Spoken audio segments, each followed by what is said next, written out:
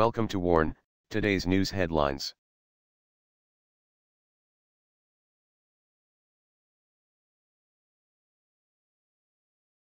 China hastens military build-up along Indian border, deploys Xinqingtan light tank.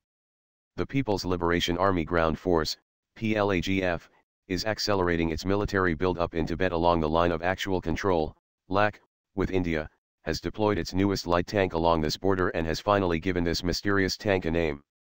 Photos of the ZTQ light tank specifically designed for operations in mountainous and high-altitude regions such as Tibet were first revealed on Chinese state-controlled media in 2011. It's been known as the ZTQ since, which is odd since ZTQ is the generic Chinese designation for a light tank. PLAGF has corrected this omission and now refers to the ZTQ as Xinqingtan. It also admitted for the first time it's deployed an undetermined number of this light tank in Tibet along the LAC. Chinese state-controlled media revealed that Xinqingtan outfits an integrated brigade of the PLAGF.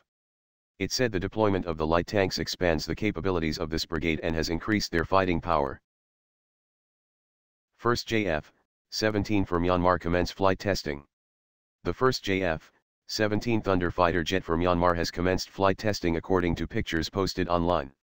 Myanmar became the first export customer for the type, which is co-produced by Chinese Chengdu Aircraft Industry Group, CAIG, and Pakistan Aeronautical Complex, PAC, with an order of 16 Block IIJF-17 fighters in July 2015. Deliveries could commence later this year as scheduled earlier. JF-17 was developed to meet Pakistan Air Force requirement for an affordable fighter jet with advanced capabilities. Even though inferior, at the half cost, the JF-17 can roughly match the performance of the Lockheed Martin F-16 fighter jet.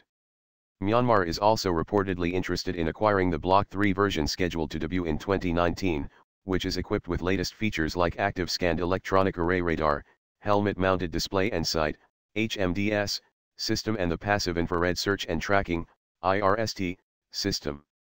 The JF-17 fleet will be operated alongside the 31 MiG-29 multi-role fighters acquired by Myanmar from Belarus. Pakistan orders one multi-purpose OPV from Netherlands Damen.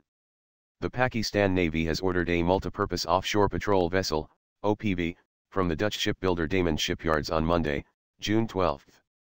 The contract as signed by the Managing Director of Karachi Shipyards and Engineering Works, KSEW, Rear Admiral Hassan Nasir, an official from Damen Shipyards and the Director of Military Procurement, Navy, Commodore Shafqat. The Netherlands Ambassador to Pakistan Janet Sepan and the Secretary of Defense Production Lieutenant General, R. Syed Muhammad Awais were also present at the signing event. In its official press release, Pakistan's Ministry of Defense Production, MODP, states that the new OPV will have a length of 90 m, top speed of 22 knots and full load displacement of 1,900 tons. As per the MODP, the multi-mission OPV is especially suited for anti-surface and anti-air operations, maritime security operations, day and night helicopter operations, combat search and rescue, and surveillance and intelligence gathering operations. India, Israel sign White Shipping Pact to share info on Navy, cargo ships.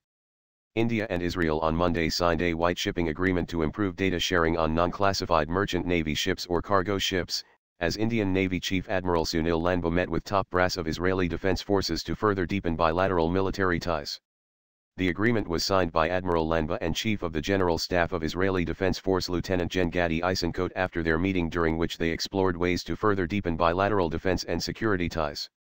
In their talks, they deliberated on overall security situation in the region and deliberated on various aspects of defense cooperation between the two countries. ADMS Lanba CNS calls on and interacts with Lieutenant Gen Gadi Eisenkot, Chief of the General Staff, Israeli Defense Force.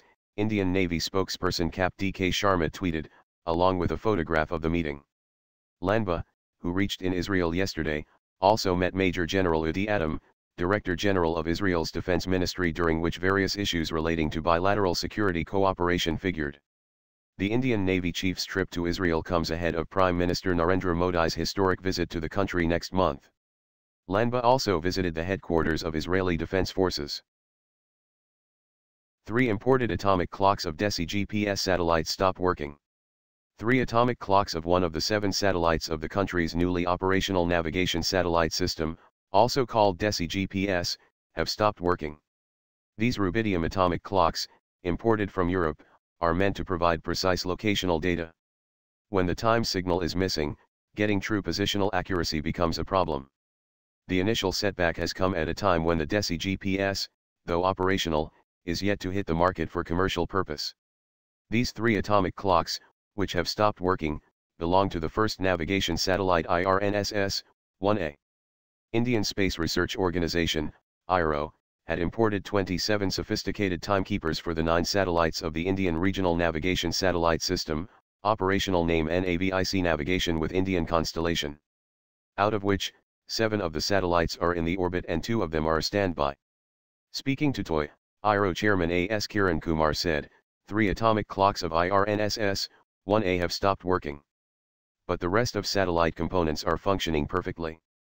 In fact, we are using the satellite for messaging activity. The stopping of these atomic clocks has not affected the overall performance of our navigation system. We are targeting to launch the replacement satellite in July. He rubbished reports that said more atomic clocks have started showing abnormalities. He said, "We are set to launch more navigational satellites. They are in the process of approvals and clearances. We are also making efforts to restart the atomic clocks of IRNSS-1A." Leaked mails of South African Gupta family talk of selling arms company Denel to Adani. A series of leaked emails from the Gupta family that has taken South Africa by storm have revealed that discussions were on between Denel and the Gautam Adani group to set up a company to produce arms and ammunition in India. Denel was banned in India till 2014 on charges of corruption and has not been able to make a comeback. The Gupta family controls the South African Sahara group, which has been under the scanner for its close relations with the President Jacob Zuma regime. In a series based on leaked internal communications, the South African Daily Maverick has reported that the Gupta family was trying to put together a company named Denel India, in which the Adani Group was proposed to be a significant partner. When contacted, the Adani Group said that some discussions had taken place but were not carried through as it was not comfortable with the idea. Adani Group had exploratory discussions with Denel in 2015. However, the group was neither comfortable with the partners involved nor with the proposed proposition. Hence, the discussions were not taken forward by Adani Group, a company spokesperson said in response to queries by ET. Thanks for watching. I hope you like this news. Please share your views in comment box. Please like and share this video. Press subscribe button and bell for auto update to you regarding my channel World Action and Reaction News. Warn.